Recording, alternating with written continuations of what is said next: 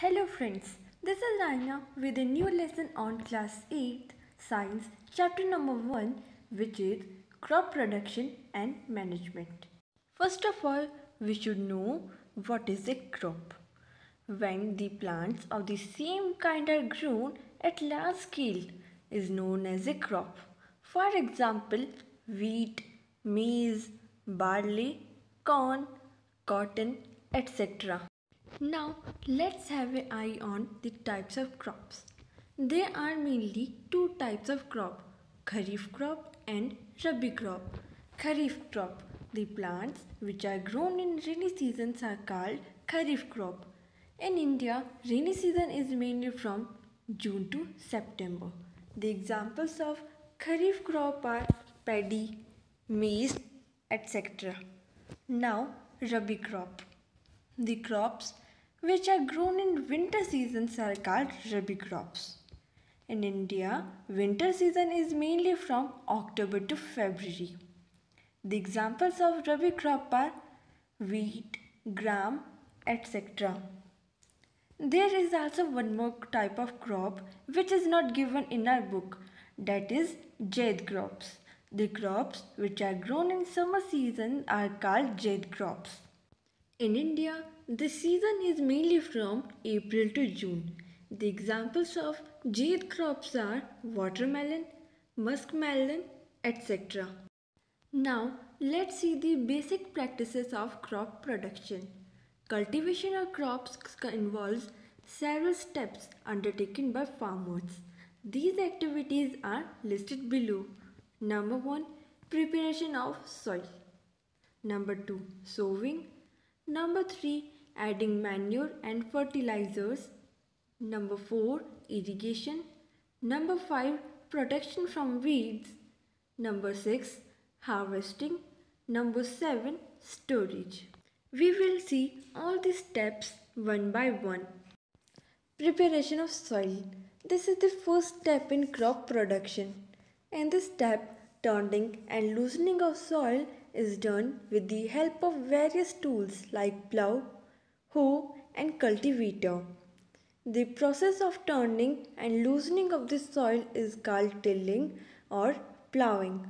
Sometimes manure is added to the soil before tilling, which brings up the nutrients present below the soil up so that plants can get the necessary nutrients easily. Here you can see the pictures of plough, hoe and cultivator. These tools help in the turning and loosening of the soil. Now let us try to understand what a plough, hoe and cultivator are. Plough is used for the tilling of the soil, adding fertilizers to the crop, removing the weeds, scraping of soil, etc. It is made up of wood and drawn by a camel or a pair of bulls. Hoe is used for removing weeds and for loosening the soil. Cultivator is used for plowing. It is driven by a tractor. Use of cultivator saves labor and time. Sowing. This is the second step of crop production. Sowing is done with the help of some traditional tools or by seed drill. A simple method to get good quality seed is to pour seeds in water. The damaged seeds are lighter and float on water. This method helps us to get good quality seeds. Adding manure and fertilizers. This is the third step in the crop production. Continuous growing of crop makes the soil poorer in certain nutrients. So manure or fertilizer has to be added to replenish the nutrients in the soil. This process is called manuring. Now let's see the differences between fertilizers and manure. Fertilizer is an inorganic salt. It is prepared in the factories. It does not provide any humus. These are rich in plant nutrients. Now let's see the manure. Manure is a natural substance. It is prepared in the fields. It provides a lot of humus. but these are less rich in plant nutrients as compared to fertilizers. Irrigation. This is the fourth step of crop production. The supply of water to crops at different intervals is called irrigation. The time and frequency of irrigation varies from soil to soil, crop to crop, and season to season. The sources of irrigation are wells, tube wells, ponds, lakes, rivers, dams, and canals. The traditional method of irrigation are moat, chin pump, dekli, rahat. Now let's see the modern methods of irrigation. The main methods are sprinkler method and drip irrigation. Sprinkler. This system is more useful on the uneven land where sufficient water is not available.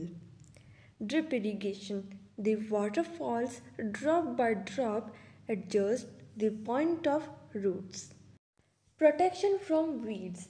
This is the fifth step in the crop production. Weeds are the undesirable plants which may grow naturally along with the main crop, and the process of removal of weeds is called weeding. Weeding can be done by two methods, manual method and chemical method. First of all, let's see the manual method. This includes physical removal of weeds. This is done with the help of a khurpi or by a seed drill. Now, chemical method. Chemicals which are used to kill weeds are called weedicides. For example, 2,4-D. Harvesting. This is the sixth step in the crop production. The cutting of crop after it is mature is called harvesting. It is either done by sickle or by a harvester. After harvesting, the grains are separated from chaff manually or by machine. This is called threshing. This is carried out with the help of a machine called combine. Manually, we can do this by winnowing. Storage. This is the last step in the crop production.